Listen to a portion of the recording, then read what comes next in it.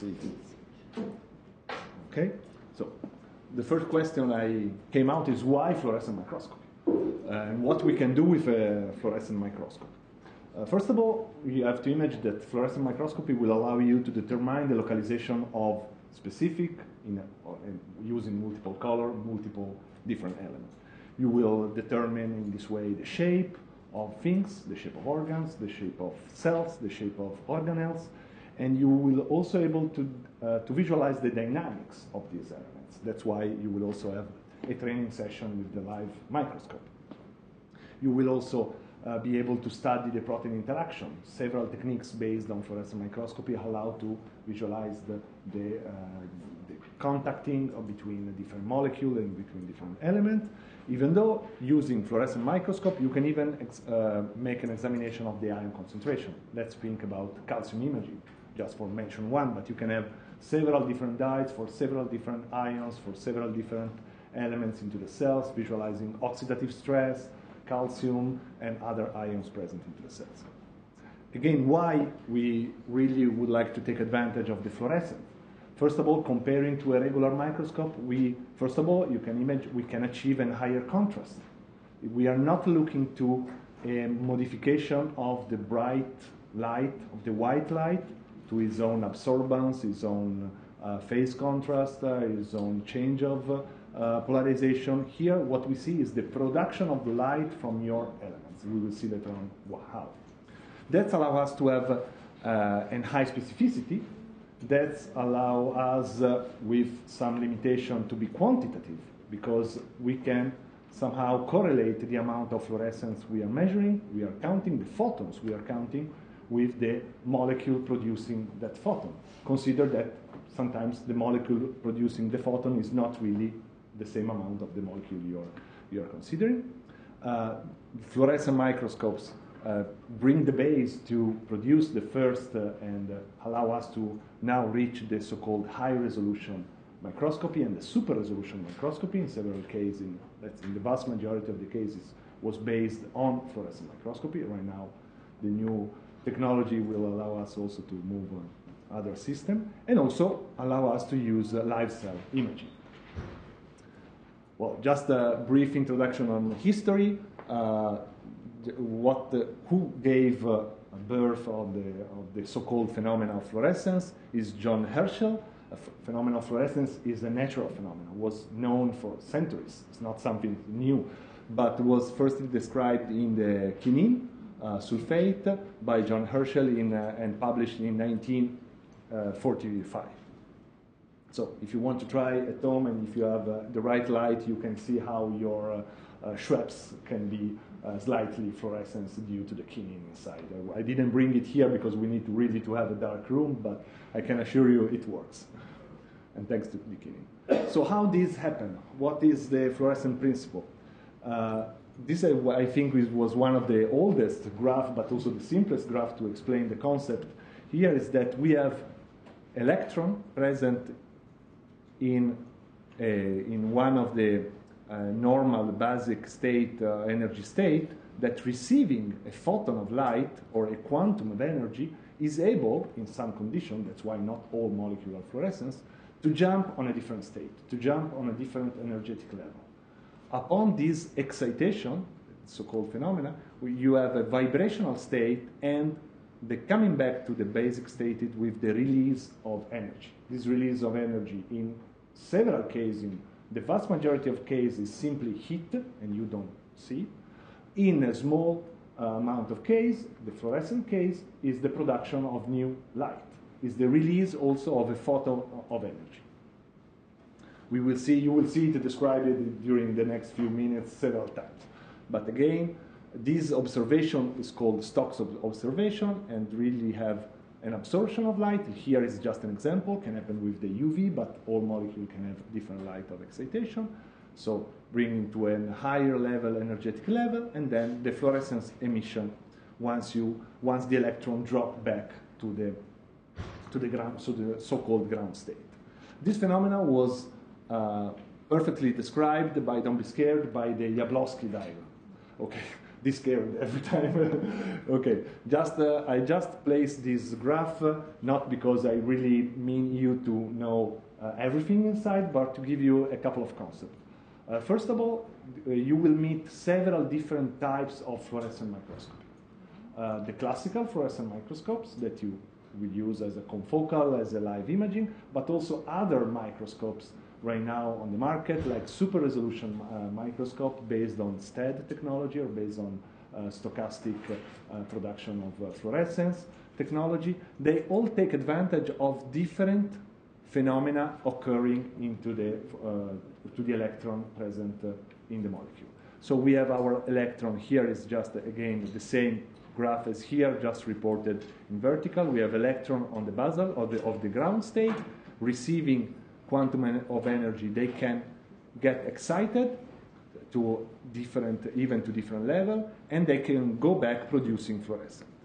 You can even have a delayed fluorescence with the release of light in much longer time. This phenomena is what you call phosphorescence, in fact, and get a completely different physical phenomena in terms especially of timing. You have to imagine that fluorescence and phosphorescence are both type of luminescence, so light produced by your molecule, but in the fluorescence, the emission of light is extremely rapid. I was citing you possible different techniques based on fluorescence. You will also meet in your career the so-called FLIM, fluorescence lifetime microscopy. Is one of the possible measures you can have on the fluorescence is how long the fluorescence lasts. You have to imagine you need instruments able to measure femtosecond scale, because the fluorescence is really, really a rapid phenomenon, up to nanosecond, but it's really a rapid phenomenon. While phosphorescence, the emission continue from milliseconds to minutes, and that's what's happened in your glasses, when you switch off the light, and elements, phosphorescence at home are able to bright for minutes, if not even hours. So the luminescence, again, is caused by the absorption of radiant energies, such as ultraviolet, X-ray, or specific wavelength. You can have this form of energy with the radiation that is known at the end as fluorescence. If the luminescence continue long after, you can already divide that to the other phenomena that is the phosphorescence. Again, so what we are looking right now is to define what's happened to the fluorophore that receive the light and emit fluorescence. So we were speaking about the fact that fluorophore, or element able to produce fluorescence, receive a certain amount of light or a specific light and are able to produce their own light. So how this is generally described? This is generally described by the so-called fluorescence spectrum. Even though you will meet fluorophore with a specific label, a specific wavelength labeled on it, that doesn't mean that these molecules are able to produce fluorescence just to that light. Every molecule has its own absorption spectra, here defined. Here you see different wavelength and amount of, let's say, percentage of absorption of this energy. So a fluorescent molecule is able, in a wide part of the spectra, to incorporate energy, to absorb energy with different efficiency. So that's what makes us the number you will find on the fluorophore. Let's say Alexa 48, Daylight 48. That means that its maximum ability to incorporate light and to convert this light in new light is at this level of this wavelength. You see, you have also the emission spectrum. When you receive a quantum of light, you release a quantum of light to a different energy level. So for the conservation of energy law, you cannot produce the same amount of energy you receive, or even higher energy you receive. You probably already know, longer the wavelength, lower is the energy. So UV light is more energetic, we can say, than green light, than red light, than infrared light, in these terms. So when we receive light, let's say in the green color, we produce red color. for instance, or far red color. We do not produce blue color. And this is the emission spectra. These two spectra, absorption and emission, can even be slightly overlapping. And this distance between the two peaks is called the Stokes shift. This is one element that you should probably know of your fluorescent element you will use, your fluorophore, your elements, because this will define also which kind of microscope you will use, which kind of, we will speak in a few minutes of filter cube, of characteristic the microscope needs to have to see your fluorescence. Again, another example of fluorescence emission, you have an absorption, the so-called Stokes shift, and the emission. The Stokes shift is in fact the amount of energy that the fluorophore loses due to the vibrational state. So once you excite to this level of wavelength, you produce this level of light. There is also one so-called mirror image rule, because generally the two spectra, the absorption and the emission, are, at least are pretty similar. They were considered like a mirror here in the middle. In fact, it's not really true, because there are several other elements coming out during the phenomena that reduce and generally spread out the emission spectra idea. So what produces fluorescent is what is called a component that is labeled with a fluorescent molecule or defluorescent molecule is called fluorophore. And upon the illumination with a specific wavelength or group of wavelengths, we can that are absorbed by the fluorophore, this fluorophore emit a longer wavelength of light, or let's say also a different color of light. You will experience the fact that the light, seeing the light hitting into the microscope, hitting your sample is blue, and looking with your eyes into the ocular or through the computer, you will see a green. You will illuminate with the green, and you will see with the red. So you have this change of light, because with one light you excite, the light you receive is the one produced by your element. As I mentioned you before, the fluorescence is a natural phenomenon. It's present in nature. We have several examples, but right now, for our own purpose, for research purpose, we use much more optimized fluorophore that can be either protein, like this, as an example of one Cell Science cover with the different fluorescent protein that were optimized. Here you see their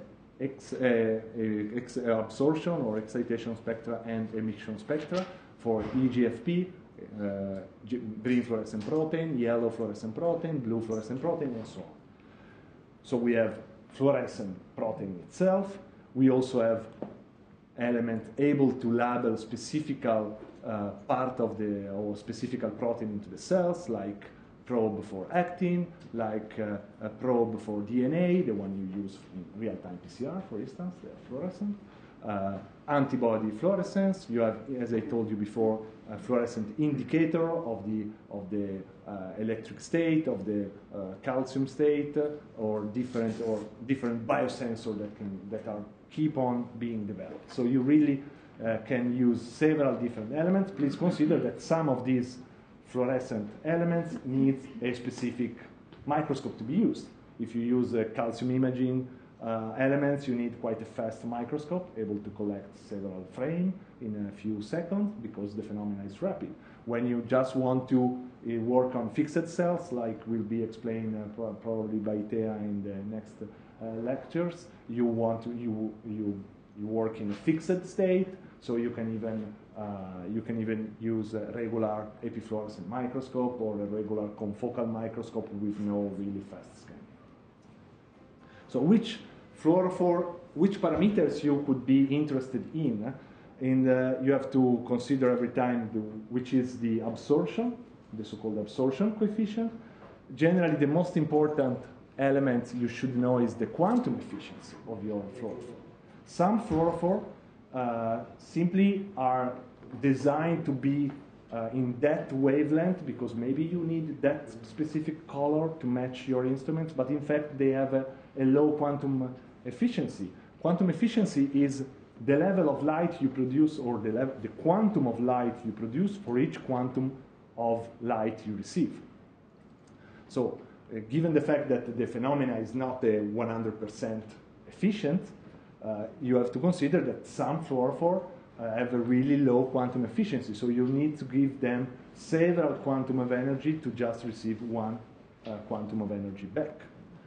You also have to consider the photostability of your fluorophore. Fluorophore start vibrating, start getting heat. They can move on a ground state, on a silent state.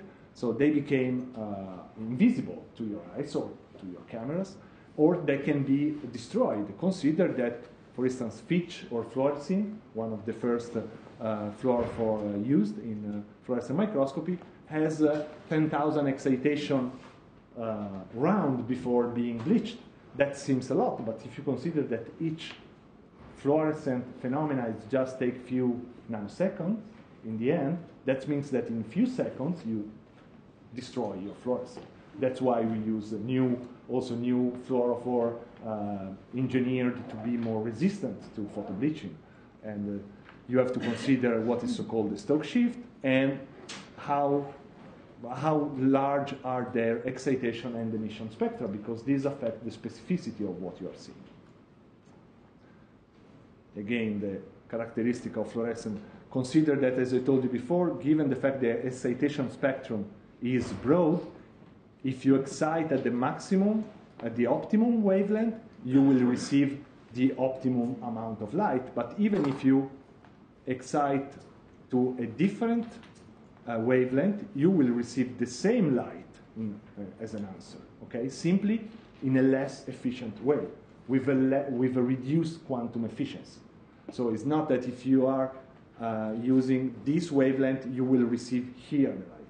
In any case, the fluorophore will produce as a peak E-zone color, but with a different efficiency, because if the energy light is not optimized for the shape of the molecule, able to receive this light, you will reduce the amount of light that is produced.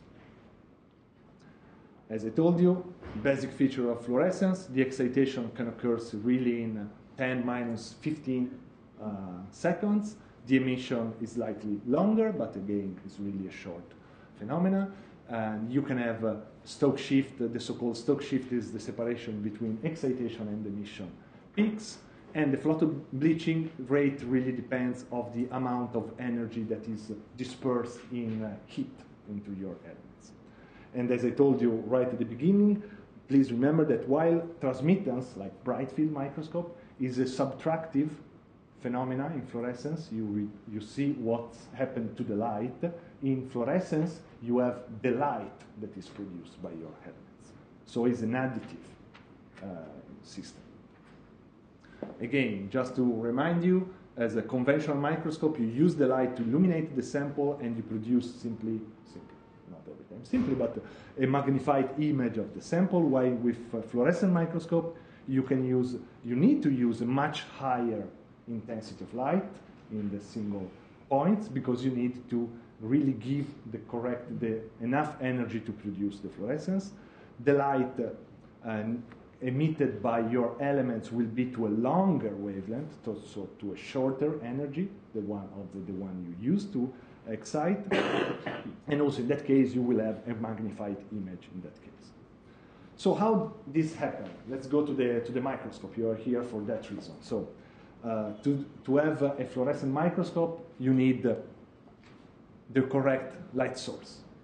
And you need the so-called filter cube that we will meet in a few minutes. There are also other systems, but the filter cube, let's say, is the common standard for this. So you need the fluorophore in your sample, or at least molecule able to produce fluorescence. But then you need the right lamp. Here I just mentioned you some examples. There are xenon arc lamp, mercury lamp, metal halide, LED, LED, laser, and the filter cube. How they are placed? So in a regular bright field microscope, the light needs to, this is an upright microscope, so you have the sample here, you have your objective here, and your eyes here, or your cameras here. Okay? In a bright field setup, your light will pass through the sample. In the fluorescent microscope, generally, you have the light reaching the sample throughout your same objective, so being focused on the elements using the same objective. Then, theoretically, let's say a vast majority of the light is gone, is dispersed. You are using a green light, for instance, hitting the sample, and this green light, once hit the sample or not hitting the sample, is spread away. Then you have the light produced by your sample, collected by the objective, and reaching your eyes. So the lamp that, I'm sorry, you saw here, can be here or can be even right now half a meter away or 2 meters away throughout the optical fibers, can be a different lamp. Just for historical reason, we are still using in some microscope mercury arc lamp. We also use metal halide lamp. You see each of these lamp. If you see them, well, don't look at them without protection. But if you see the lamp on, you see simply a white light, not even extremely bright in terms of intensity. In fact, it's extremely, look, the mercury arc lamp is extremely UV lamp. So don't look to a microscope UV light lamp with your own eyes, because you get burned. Your microscopy career will be short really soon. So don't look at the lamp. And also consider that if you are moving filters or dismantling a microscope. I saw people opening a microscope with the fluorescent lamp on.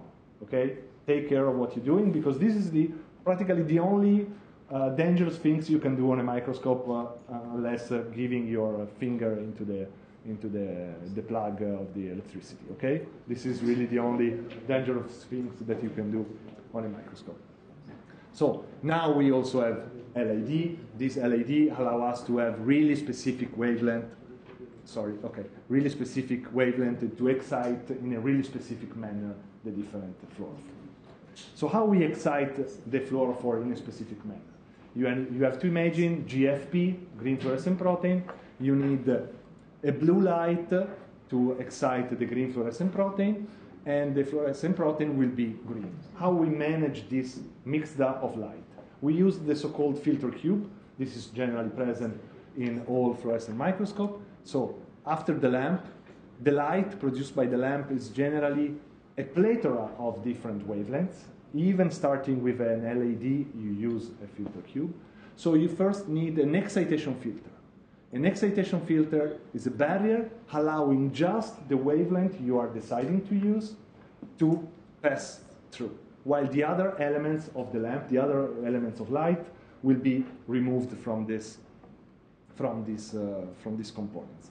So the light is passing and meet the so-called, is generally called dichroic mirror. I think is also a little bit a mistake. Is in fact a dichromatic mirror, but I don't really know why, for historical reason, we keep on calling it dichroic mirror. What does it mean, dichroic mirror? It means that it's able to do two things for two different group of wavelengths. One thing, it's a mirror, so to the light reaching, in that case the blue, this is a mirror, and project the light to your sample. So in this way, from the lamp, you are able to select one specific wavelength and to project this specific wavelength to your sample. Then your sample will, if it's fluorescent, will start producing fluorescence. And will produce fluorescence in all directions. The objective, we collect just the light coming in that direction. The light, in that case, will reach again the so-called dichroic mirror. In that case, we don't want that light to be mirrored and going away. We want that light to pass through. So this is a window, an open window for the green light. So that's why it's dichroic, because for the blue light, in that case, is a mirror. For the green light, is an open window.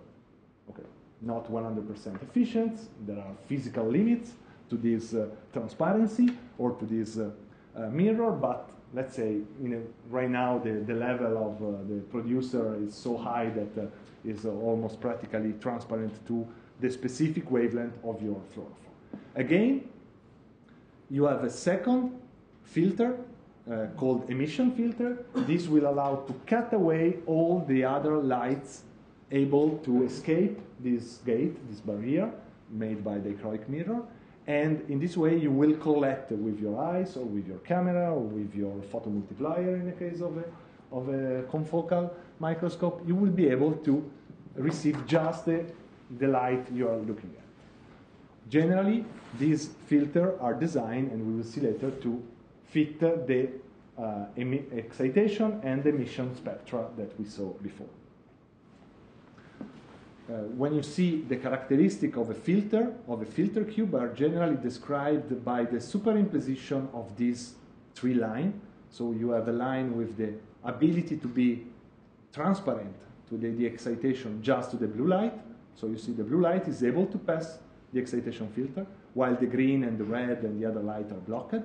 Then the dichroic mirror, this line means that is completely blocking, means that is a mirror, the blue light, while for the green light and the red light is transparent, so the green light coming back is transparent, and then you have the emission filter later on, which is transparent just to the green light. If for instance, you are producing also by mistakes one, or by chance, there's some red light in these elements, this red light will be able to pass the dichroic mirror, but will be blocked by the emission filter. So you will just collect the green light, in that case of GFP or any Fitch, fluorescent, anything in that kind of spectrum.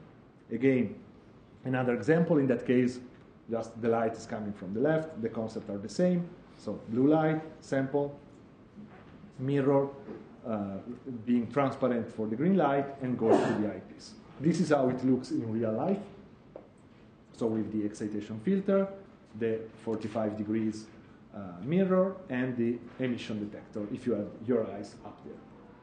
Please consider if you are working on an inverted microscope, everything will be reverted, but the main concept is, again, is light coming, reaching the sample, and then going to the, reaching mirror, going to the sample, and from the sample produced, going to the eyes. As I told you, how this works in terms of filter. When you have one filter cube in your microscope, you also know, and you know from its name, from the company the name gave, every company produce and give you also this kind of graph showing you at which wavelength is transparent. You see the excitation filter.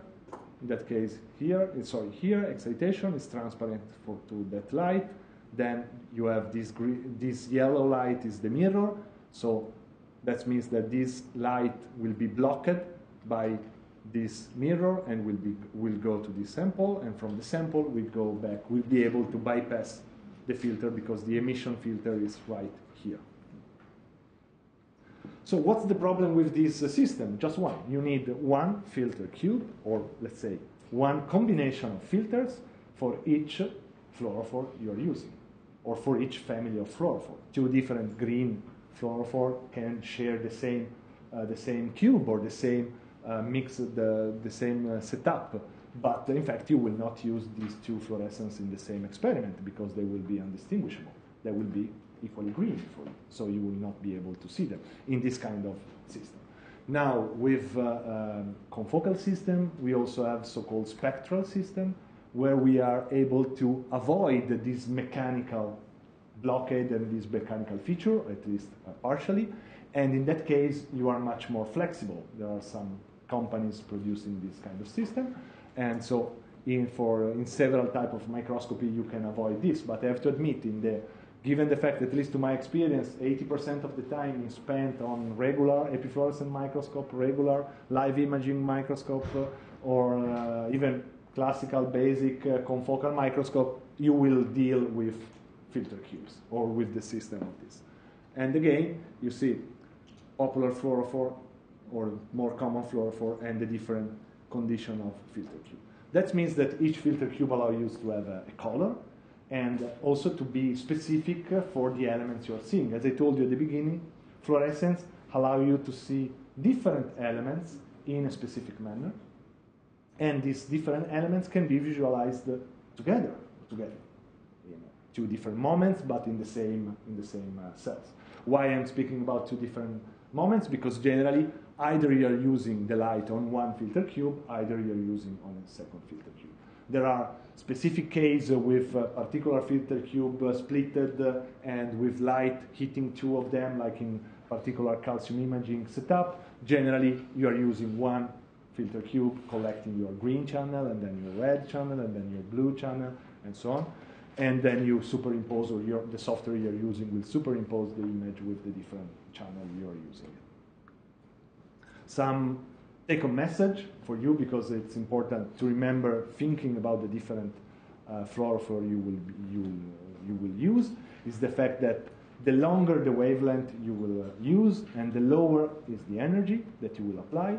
That somehow has some implication also to the stability of the fluorophore you're using, and the fact that shorter the wavelength, higher the energy. So we would like to use, because are really bright, sometimes UV light to excite fluorophore, and then we have.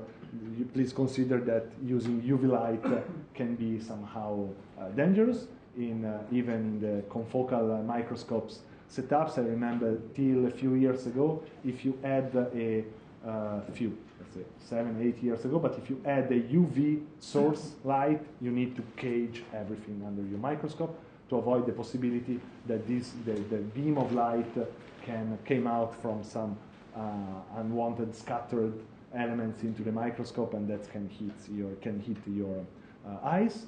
Now, I have to admit, all the systems are much better metal sealed, and you don't need it anymore. But till a few years ago, you really need to have everything sealed up if you use a laser in the UV spectrum. Intensity. So, what makes a fluorescent phenomena with molecule fluorescence, and what change?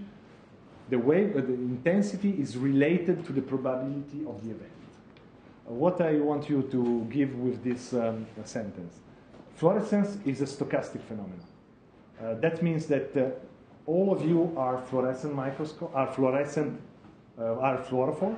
I will hit all of you in the same time with light. Only a part of you will be producing light in that particular moment.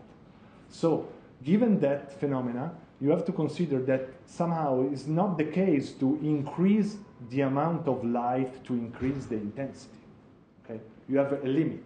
After a while, will be if it's stochastic, that means that if generally just 30% of you, fluorescent molecule, will reply, that means that even if I double the energy, I will not get 60% of you producing the light. Stochastically, you will be more or less, we will be with the same, we will increase the intensity just in terms of the probability, not the one molecule fluorescent give that amount of light. It's not that if I hit that molecule stronger, that molecule will produce higher light. If you have more molecule, you will produce more light. But it's not that the same molecule heated with a higher level of energy will produce higher light. That's important, especially when you work with confocal microscope, because when I started, the classical mistake or the tendency was, oh, I have 100% of laser at under my hands. Let's use this laser as a Star Wars sword. Okay, it's not the case, because you will just burn your element, your fluorophore. You will not excite, you will not produce more intense image. If your image is not intense, it's due to your fluorophore that are not enough, maybe. Okay?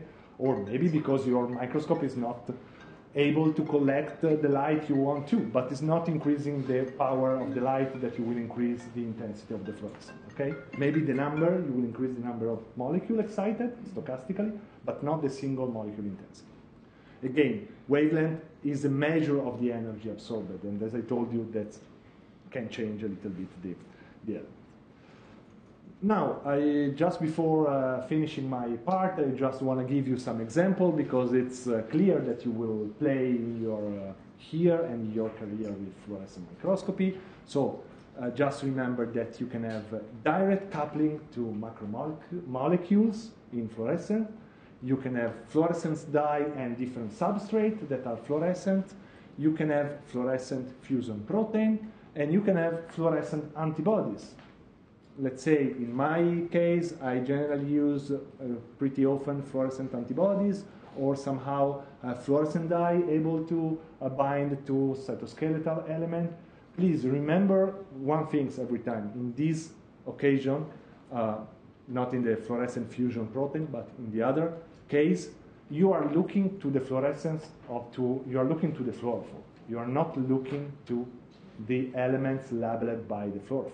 So as probably Thea will point out, if you are making wrong binding of the fluorophore or the antibody to your elements, you are not looking to your elements. You are looking to the, even though not even the primary antibodies, the secondary antibody of what. So please consider with fluorescence, you are not looking to your elements. You are looking to the flag you supposedly placed on your elements.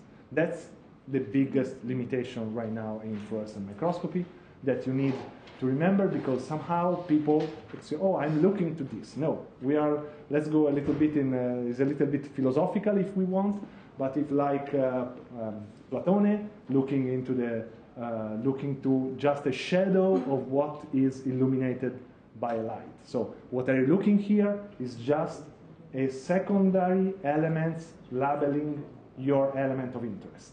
Okay? Somehow it's pretty direct. Let's say DAPI, UXT, DNA labeling marker. These are intercalating dye for your DNA. Okay? It's pretty simple. Imagine that these molecules are connected to or really bound to the DNA, and it's easy to understand that, okay, the DNA is there, I'm looking at. While with secondary antibody, primary antibody, you are looking to something that is either distant or either not every time so specific as you would expect.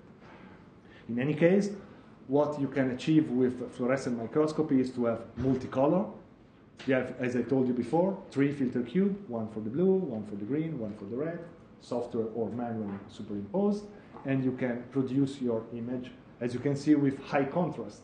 As I told you right at the beginning, why high contrast? Because are the elements producing the light. So the background is black and the light is coming out. That's why, for instance, you will never have on this screen the same contrast you have on your smartphone, on your TV screen, because your TV screen is producing the light. This screen is not producing the light; it's just reflecting the light from the projector. Okay, so that's the difference in contrast. Your fluorescent molecule will be used to increase the contrast. Again, some other few examples. You will use elements able to. These are fluorescent molecule able to bind the cytoskeletal, able to bind the nuclei, allowing you to visualize the cells live, to see the cells moving, growing, and to really identify single elements in the cell. Just the final concept, and I think we'll be done. Fluorescent principle: when a certain compound is illuminated with a high energy light, they emit a different, lower frequency, longer wavelength, lower frequency. This phenomena is the fluorescence. Often, the specimen that's shown, you will meet often the so-called autofluorescence.